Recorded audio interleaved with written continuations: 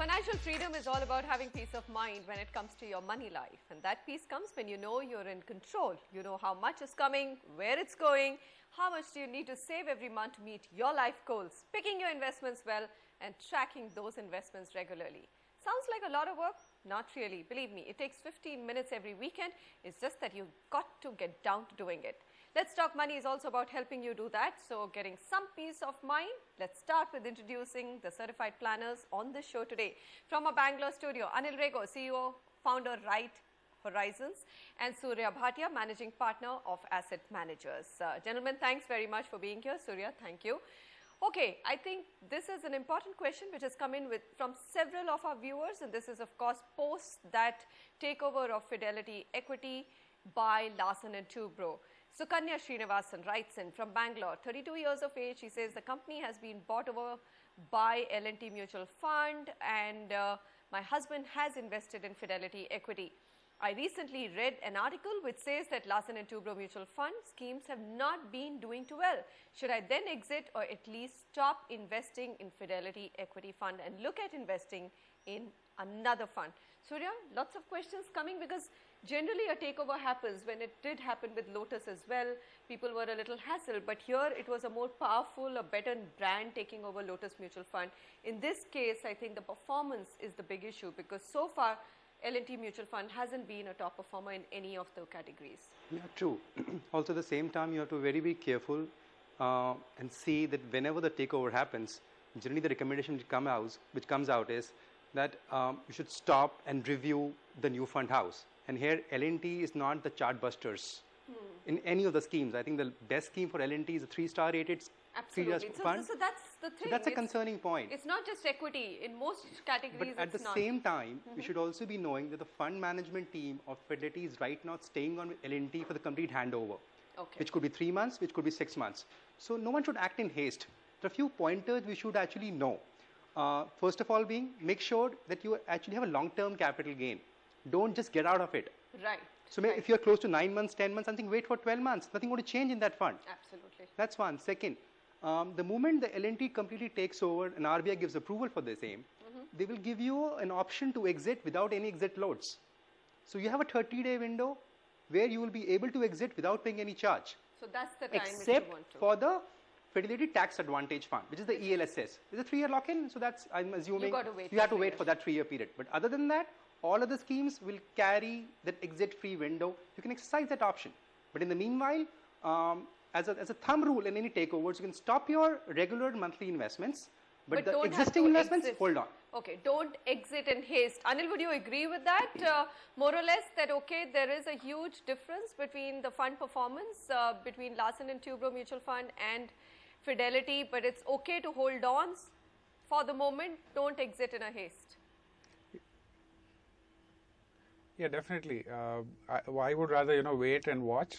Of course, one could review whether you want to continue SIPs and further contributions in the two fund till such time that, you are able to see continued performance. But at least, partially maybe we can look at if you have a larger allocation to the fund, look at whether it makes sense to, move it to some other fund. And I think the whole process will take its time. I don't think performance will suddenly drop. The Fidelity team will continue for some time, and that would provide some bit of cushion. And even post that for a few months, I think those stocks will still continue to play out. So we do have time. We can wait and watch and see, what are the changes happening. Is there a new fund management team coming? How is the transition happening? And then take a call on whether to exit or not. At the same time, so it's no point to be really concerned about. I think wait and watch and see how it plays out.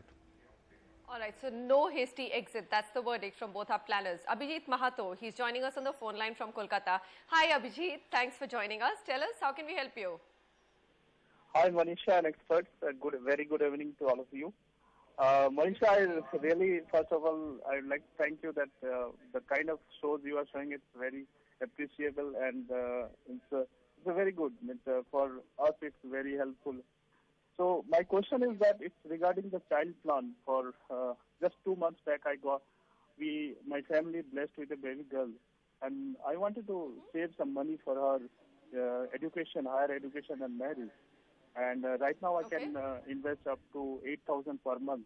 So whether I'm a bit confused that whether I should go for the so-called child fund from various companies like Aviva, ICICI, or should I stick to the PPF or some kind of debt mutual fund? Can you suggest something on this? All right. So first of all, congratulations. What have you named your daughter? It's Fiona.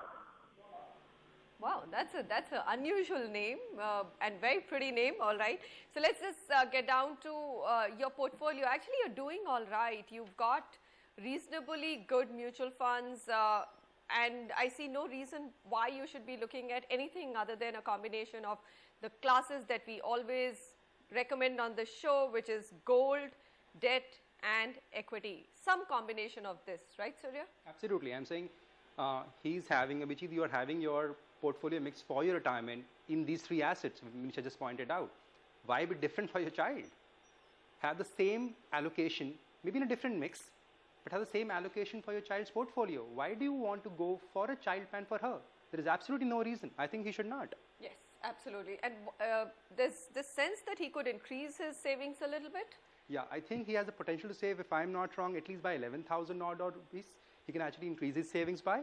And he should also need to evaluate his term insurances. I think every time we have been recommending, please change your and evaluate your mutual funds regularly over a period of time.